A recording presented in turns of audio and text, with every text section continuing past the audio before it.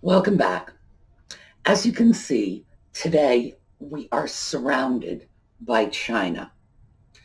And China, the nation, has such a long and distinguished history of producing all sorts of porcelain, ceramics, pottery, fine china, that in fact the stuff we know as China has gotten its name from the country.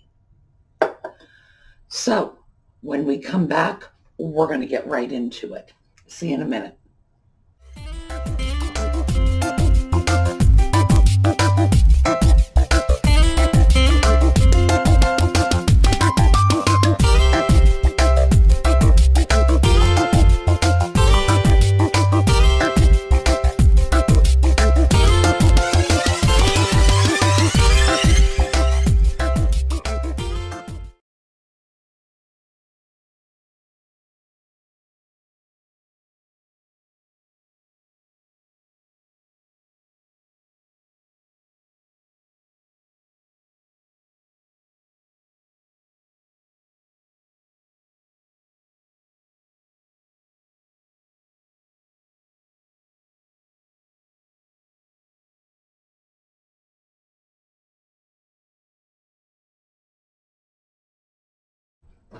Welcome back.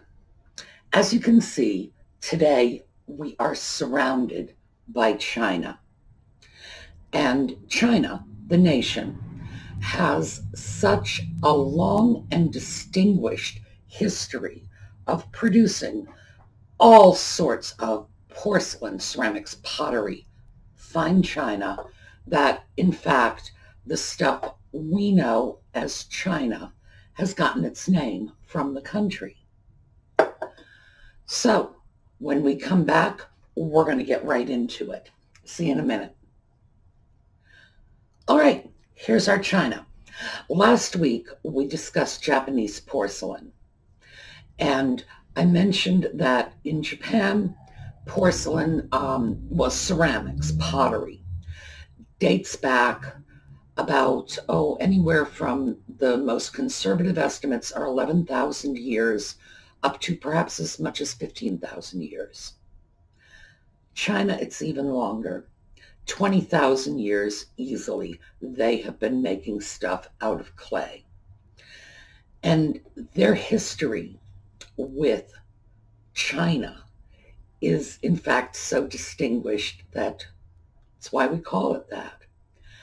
So I thought we'd take a look at this today. I get a lot of questions about Asian porcelain, and what we're going to focus on are the kinds of pieces that you are likely to find thrift shopping, either at yard sales, at stores like the Goodwill, Community Aid, Salvation Army, etc., or in the less pricey antique shops. So we are not going to be dealing with the fabulous old pieces because there are pieces of China from China that can sell for many thousands of dollars. We're going to be talking about the things we realistically could find for a few dollars and turn for a profit. So let's start with Rose Medallion, Famille Rose, that group. We've discussed this before, but I know a lot of you are having trouble identifying it, and I thought that would be a good starting point for us. Now, so I have a little bit of it here, and this stuff, by the way, is just, I wandered around my house and got stuff. This is a piece of rose canton. It's just a little rose canton saucer. Now, right in the middle here, that is your rose medallion. It's not a rose, it's a peony. But the term rose medallion comes from the little medallion and the fact that it's pink, because we get our Chinese porcelain designations from the French. They were the people who categorized it and gave us the labels that we now use. So when we talk about Famille Rose, we're talking about pink family. Just we've adopted the French terms. That's our medallion. These around the edge are our panels. In Rose Canton, the panels are flowers. You will often hear people say, oh, well, if it has birds or butterflies, it can't be Rose Canton. No, it's very simple. If it's something other than people, in other words, flowers or birds or bugs or whatever, it's Rose Canton. Now, if, like this one, it has people, and it will be alternating, people, flower, and it's all around the central rose medallion, then it's rose medallion. And rose mandarin would be this, but with all people. It's very rare, and you don't usually find it on pieces like this. You tend to find rose mandarin patterns on vases, on two-sided objects, something that has a front and a back, and you have people. That's the real shorthand version. There are a lot of designs that are rose, are famille rose, or rose medallion, that have very little to do with pink. This is a cup and saucer in the butterfly pattern. And as I said, I'm going to show you some pictures of these. So as you can see, that's much more likely to be classified as famille jaune, which is yellow, the yellow family. No, famille rose. Again, French, no explanation. This is famille rose. It's not rose medallion. It's not rose canton. It doesn't fall into any of those distinct patterns. It's just pink family china. So I'm even bringing this up. Famille rose. I know you're saying it's green. Yes, it is. Cabbage leaves. That is traditionally not only considered a famille rose pattern, but it's considered a type of rose medallion, even though there is no medallion. There's a cabbage leaf. And let me get some older pieces here. This is a plate in the same cabbage pattern, and it has a Chinese coin or symbol in the middle. Cabbage leaves. I know, it's not pink. There are no peonies in this. How did this get to be rose medallion? Not a clue in the world, but in fact, this is considered a type of rose medallion. And it's this cabbage pattern that I wanted to show you today. This is the oldest of the three cabbage leaf patterns I have here. The glaze is thick. The color is very green, very, very green.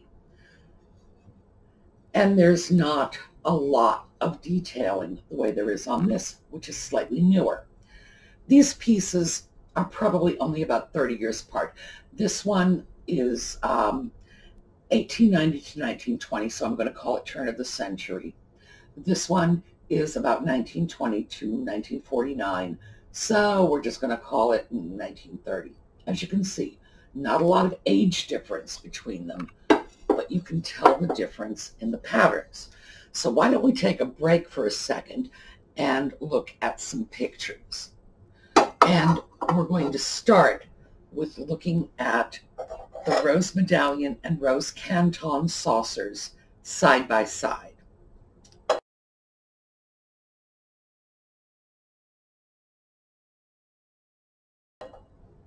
Okay, now we're going to take a look at our straight up famille rose along with our butterfly pattern.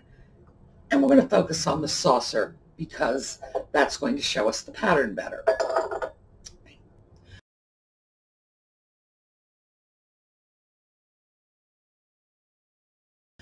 All right, now let's look at these two plates.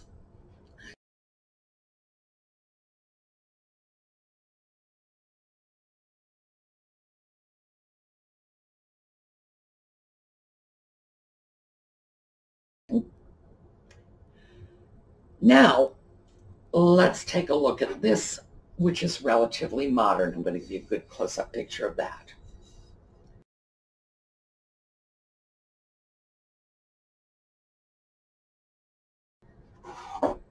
Now, a lot of you are going to recognize this as a piece I recently picked up out thrifting with Jocelyn. And it was at Community Aid, and they wanted $25 for it, and I said, good Lord, no way. Well, it's worth a lot more than $25. $25 for this is a bargain. But I just got kind of annoyed the thrift shop was charging that much. This is a more modern piece. And when you look at them, you can see there are some differences. This one is actually a lovely piece, and instead of that coin, it has a beautiful little bird of some sort. I'm not good with birds. It's a bird. I don't know what kind of bird it is. Perhaps one of you know what kind of bird it is and you can tell me. But it's this wonderful cabbage leaves. This is a pattern of china that was not made for export. Now, this piece surely was, but pieces like this, rarely. These were, in fact, made for export because they are marked. But ordinarily, this was one that stayed in China. The Chinese kept this for themselves. Rose medallion, they shipped that all over the world. But perhaps it was just that they thought we wouldn't be interested in cabbage leaves. I don't know. Cabbage has such a bad reputation here. Although from what I understand, Prince Philip calls Queen Elizabeth his little cabbage. So what can I say? Maybe cabbages are a lot more appealing than I ever thought. These, however, are pieces you can find. We got these. Jocelyn spotted these for, I believe, $7 a piece at one of those grungy little antique malls where, you know, definitely not a high-end place. Boy, she lit on this. You can find them. The reason it's relatively, I'm not going to say very easy, but relatively easy to find these is because it's a little known pattern.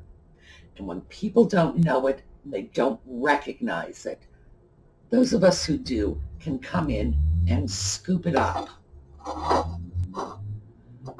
Those are definitely valuable pieces. Those are worth acquiring.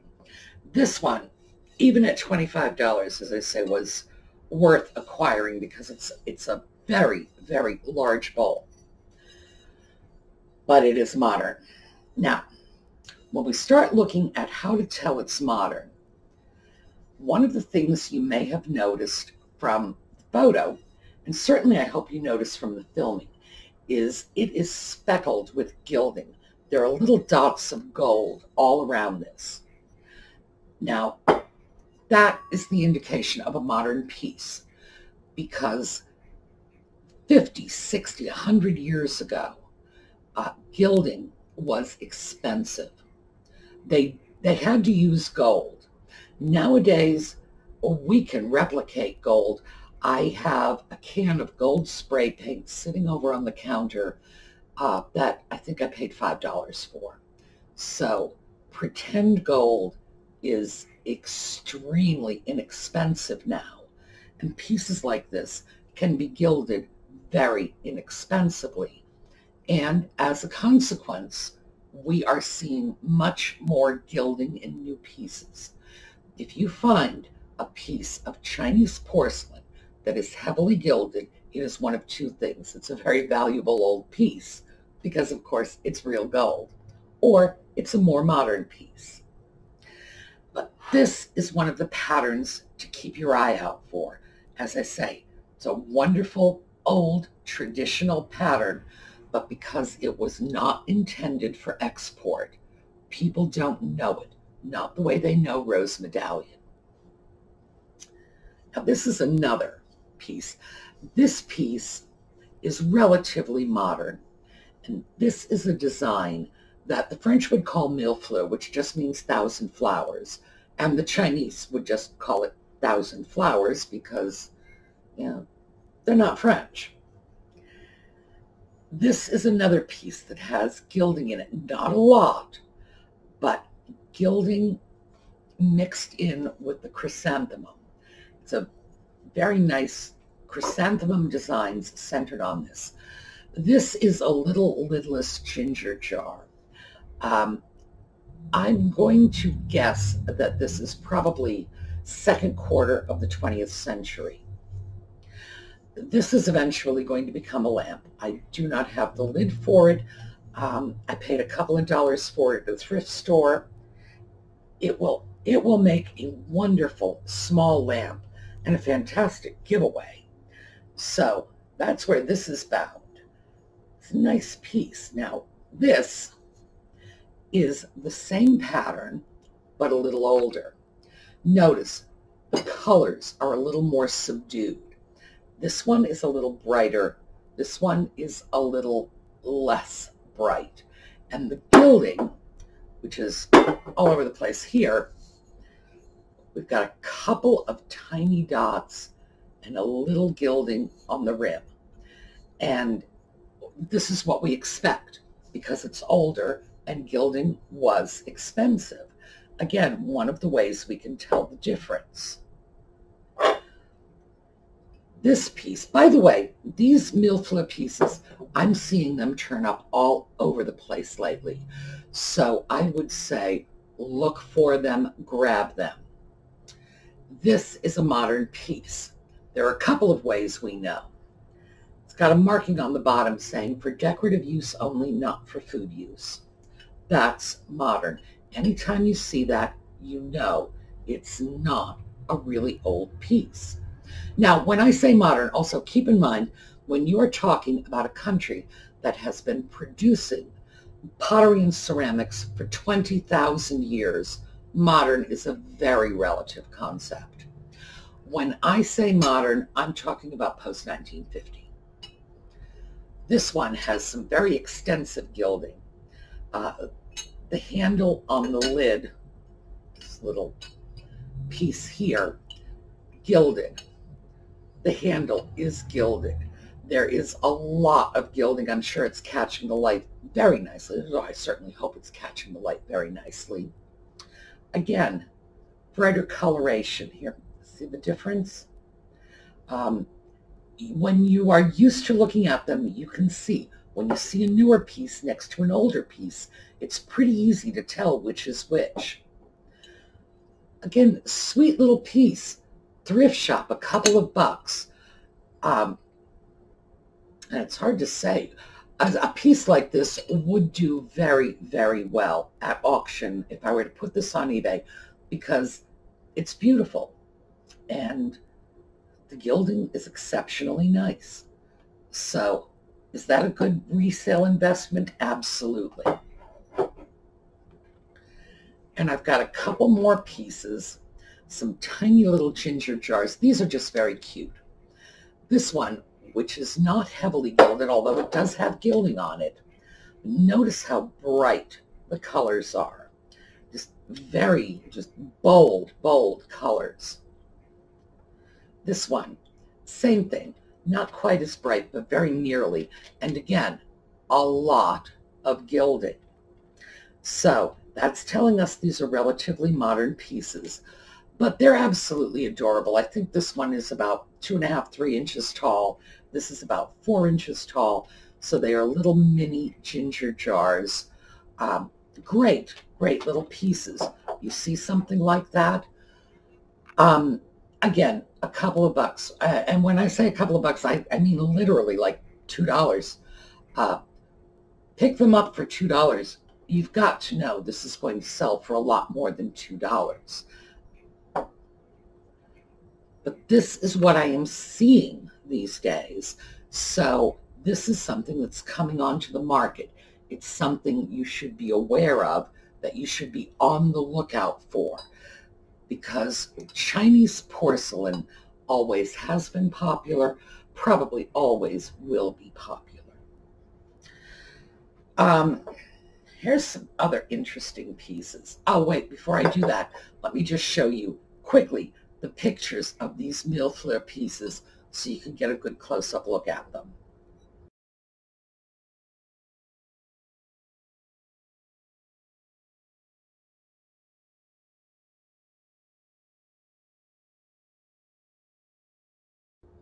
Okay.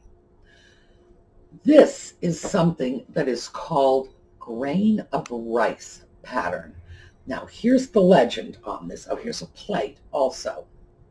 And again, I will show you some pictures so you can see it.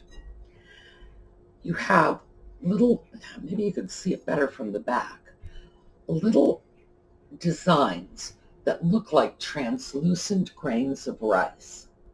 Now, the legend is, and I have to say, it's not like, it's a legend. It's a story associated with these pieces. So it's not that there's any effort to deceive. And sometimes, especially with the Chinese, who have a very different concept of truth in advertising than we do, this can be perceived as deceitful. It's not. It's just the legend associated with the piece. The legend is that they embedded little grains of rice in the china, and then when it was fired, when it was still in a soft clay form, then when it was fired, the rice burned out and left behind the little sort of rice spots. That's not actually what happens, but in fact, it's a cute little legend associated with these pieces, and that's what they get their name from, these little translucent rice grains. And we have a bowl and a plate. I do not believe these are a set. There's a certain similarity, and who knows, they might actually go together. There's a certain similarity, and notice they have this lotus flower in the middle. I am actually going to have to check and see if they are in fact a set. If they are a set, that would be ever so much nicer than them not being. But this is something that you will see from time to time. The way you will identify it is almost always blue and white, sometimes, as in the case of the plate. There's a little bit of color in this. This is sort of a peachy color. Blue and white with the little rice grain pattern. So let's take a close-up look at the little rice grain pattern. And I hope this comes out well in the pictures, because the little rice grains that are not really rice grains are translucent. It looks as if somebody just, well, put grains of rice into the plates and let them fire off. I am seeing a little more of this now than I used to. And these pieces are, again, relatively recent. They are not made yesterday, not that recent, but relatively recent. These are not antique pieces. All right, let's take a look at rice grain pictures before I go on.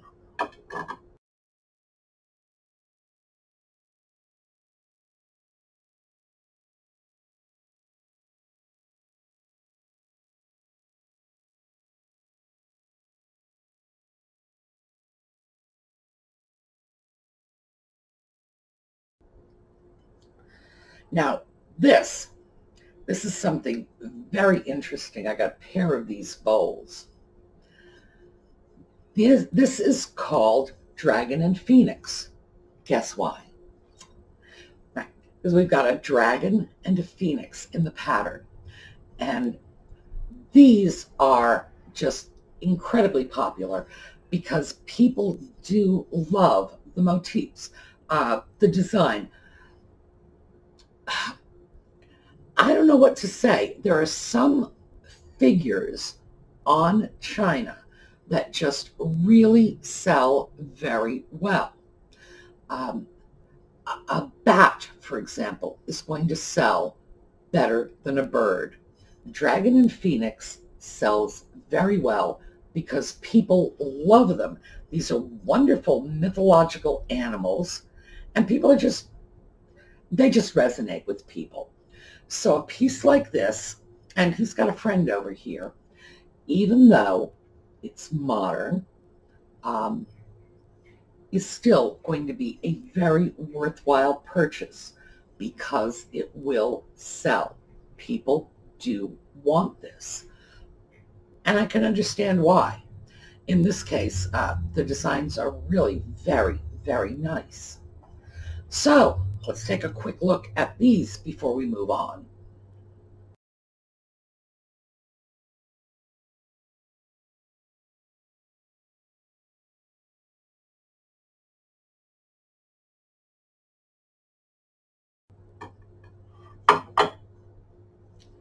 All right, this, let me take the lid off so I can move this. It's a blue and white ginger jar. A lot of Chinese porcelain historically has been blue and white. Cantonware, willowware, just plain white with dark blue designs. This is, and always has been, an outstandingly popular color combination in Chinese porcelain. This is nice. This is a very heavy piece. It's marked Made in China. Relatively modern, not too modern. Again, we've got the Made in China mark, so that's telling me it's not too modern. Very interesting piece, well executed. You find something like this. This ginger jar is about 8 or 9 inches tall.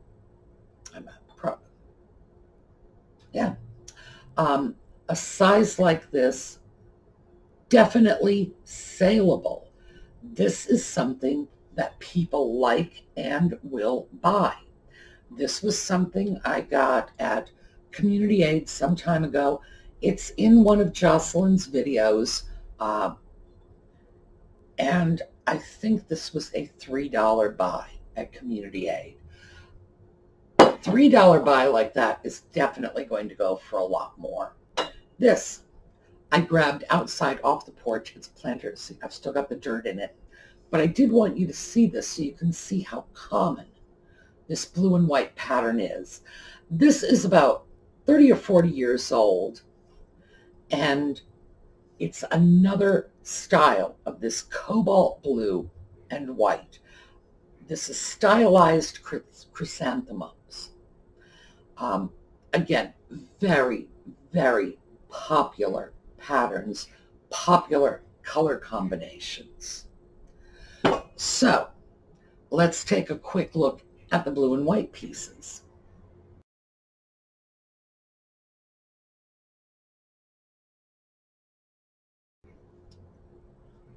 Okay. Now here's one. I'll pull the lid off so I can, this is just beautiful. This was a gift from Jocelyn. She found this and she brought this home to me because she's a good bestie. This is just lovely. Again, cobalt blue, but it has this nice sort of peachy terracotta color to it. Nice little accent. Little touches of green, not a lick of gilding. This was not a fancy piece. When this piece was made, it was probably not made for export. It was probably made to stay in China and do utilitarian service in a Chinese home.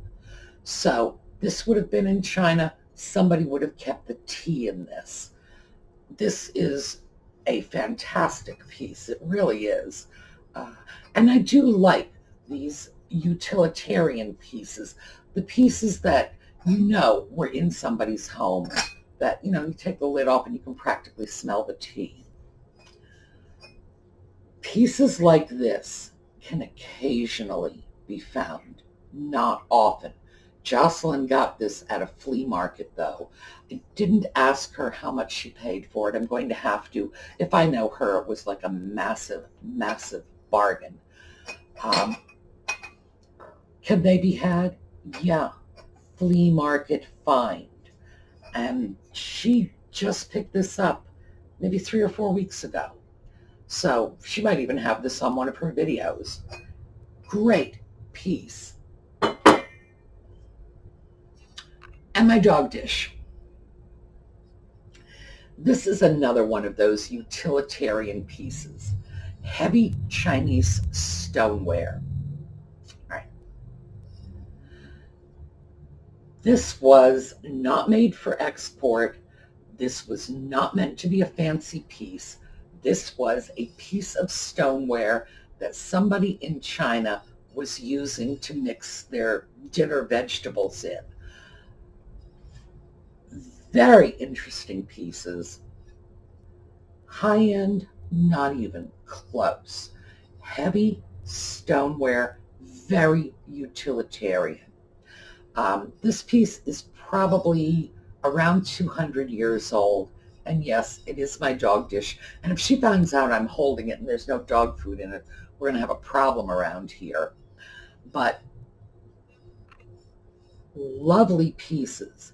I have seen pieces like these in those sort of low-rent antique shops. Ordinarily, they have the sense not to charge too much for them because they're heavy utilitarian pieces. They're not elegant, but they're beautiful. And they're actually probably good bargains if you can find them. This turquoise lining glaze. The bowls will be in usually white or, well, this is sort of off-white with some sort of design, sometimes calligraphy, sometimes a sort of sketchy flower. In this case, it's just bars. But that turquoise lining, that is very characteristic of these pieces. If you find pieces like this in good condition, and this one is chipped, you're wondering why the dog gets to eat out of 200-year-old porcelain. It's because it's got chips. This is not a perfect piece, and it's big enough to hold a lot of dog food. You can find pieces like this, especially if you find them in good condition. They will resell. They will resell as antiques, so grab them. But I wanted you to see this simply because, like our cabbage pattern, these were not made for export. So when people have them and they are selling them, they generally don't know what they have. And now you do. So grab them up. Definitely worth the investment. Now, let's take a break for a minute. I need to show you pictures of the blue pieces and pictures of these two older, heavier stoneware pieces.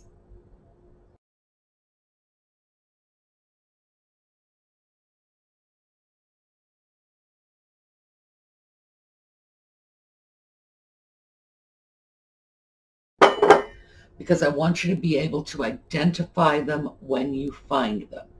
Can you find them? Absolutely. Jocelyn found this large ginger jar a few weeks ago at a flea market. Community aid, it's on the video. The rest of these, this was a few weeks ago. I think a community aid might have been Goodwill. Same with pieces like this. So you've been with us on the Crazy Lamp Lady channel when I've purchased these pieces, so you know where we're getting them. They're coming from thrift stores. So watch for them. They are worth getting. They have a strong resale value. You put them up on eBay or Etsy, you will definitely sell them. Now, I think we're going to stop there. We're going to, let's take a quick look at a couple of pen giveaway pictures. our friend Kathy, and if you'll recall, she was one of our first pen giveaway winners. Kathy had used her pen with her special ed class, and when one of her students does a really good job, that's their treat. They get to use the special pen.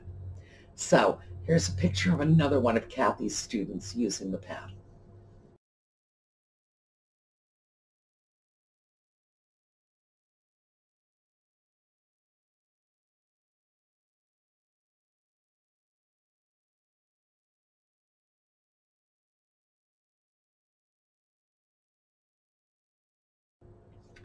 All right, here is one of our most recent pen giveaway winners. One of our viewers, Mimsy, wanted a pen for her sister-in-law, Carol. And here's Carol with her pen.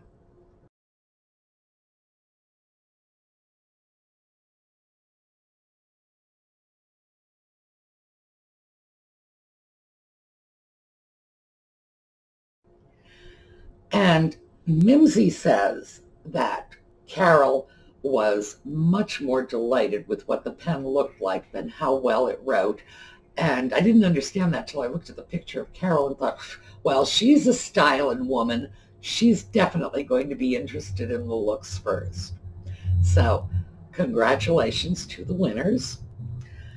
Our Toyo Koi platter, that was our wonderful donation from Kelly Williams.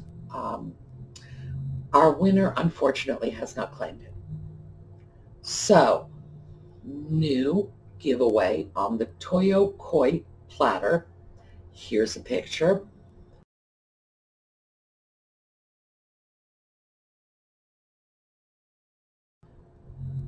All right, that's this week between today and next Saturday.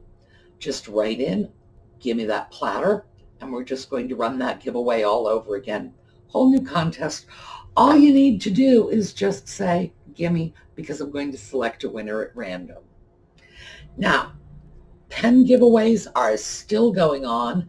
Behind me, there is a cup of pens. Perhaps you have noticed. We've still got plenty of pens. Absolutely let me know. What I'm going to do, I'm changing my pen giveaway system. If you want a pen, I am putting an email address in the notes under this video. It'll be directly below the video. It's going to say pen giveaway. It's going to show you where to send. Just send an email. Tell me what you want the pen for, because we have left-handed pens. A couple, not very many. We're mostly right-handed pens, but we have left-handed pens. We have arthritis-friendly pens. We have normal pens, pens that are just, let's see, here's the difference. Whereas this one was gorgeous, nice, bulky, hold it in your hand even if you have trouble gripping.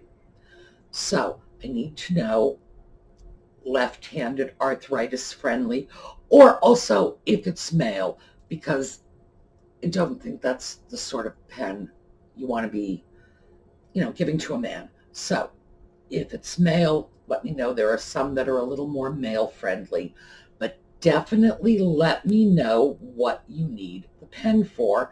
And I'm just going to sort of go through chronologically, as the emails come in, and we're still going to be giving away the pens. We need to hear from you about the flatware giveaway. If you want to enter that for the flatware, we have the 3-piece set for adults. We have the 2-piece set for younger people. Again, special needs. This is something that I'm reserving for those of you who have special needs or a loved one with special needs, because this is what Lisa designed them for. The pens are all, and the flatware, all from DesertDragonworks. Lisa very graciously donates these They are beautiful. So let me know, and remember, if you are looking for a pen, give me the specifics. Also, send your name and address too so that I know where to send it. Let's see, what else? I think that's about it. I think we're finally able to wrap this up. All right, tomorrow we're going to be drilling into porcelain. So if you're going to follow along with me, get out your drill, prepare to get messy. I will see you all tomorrow.